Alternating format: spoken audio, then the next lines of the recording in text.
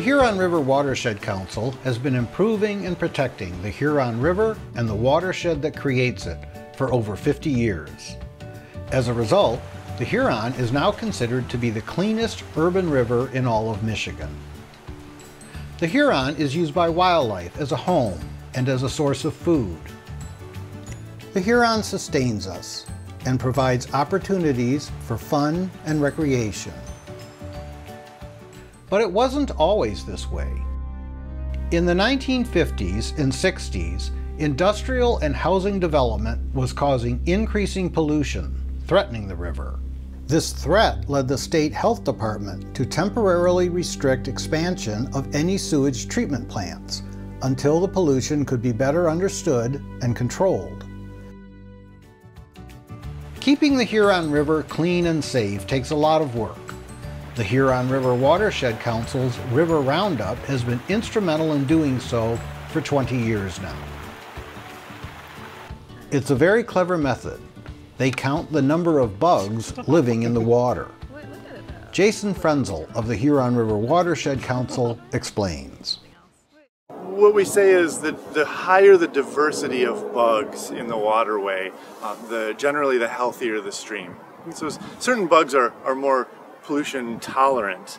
Mosquitoes live in stagnant water. And some bugs are very pollution intolerant, stoneflies for example. And the diversity in general and the specific species that are represented from any sampling location at a particular time tell us a lot about the general water quality health.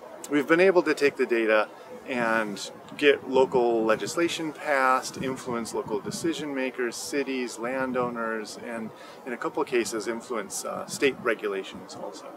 The City of Ann Arbor, using our data, put into place a phosphorus ordinance. And phosphorus runoff or leaching create algal blooms and algal die-offs, and we've had some serious problems with that in the Huron as well as downriver in Lake Erie. That ordinance and our data went on to support a state-level ban on the same. So our data indirectly went to help rivers and lakes throughout the entire state. So while this is a powerful method which has helped transform the entire Huron River watershed, it has one big drawback. A large number of locations must be tested at the same time each year. Because if we hit the same time window, it is highly likely that the data will be comparable year after year after year. And there's no possible way that the two of us that are paid to work on this program could go and collect that data. And so having citizen resources, having volunteers out helping us is essentially mandatory. So without enough volunteers, this valuable information about the Huron will be lost. This is where you come in. By volunteering for just a few hours, you can contribute to a science project and have a huge and long-lasting impact on the Huron. It's fun and easy to do, and you don't have to go into the water unless you want to. Roughly 150 volunteers come into the office, and they spread out all over the watershed to 50 different locations. They go and collect the bugs that have been brought to the shore by a trained collector. The week afterwards, we process those samples, identify all the bugs.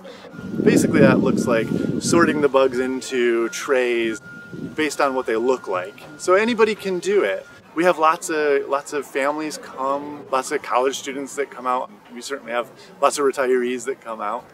And then we have a few identification experts verify that what you pulled apart are the right things, that you didn't miss anything. I'm Zainab Habash, and I'm tagging along with her to have fun looking at bugs and learn a bit about them. It turned out to be quite beneficial, and the people around here are very nice and warm and welcoming.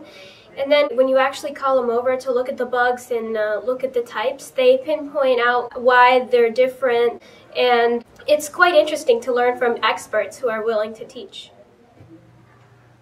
I was walking down the street the other day, and I thought, who am I going to go to if I can't open my tap and have clean water? It's very invisible to us how we just live and we expect somebody else to take care of everything. And I'm thinking one day that person might be me or my daughter or her daughter. This is something we all need to be responsible and take care of.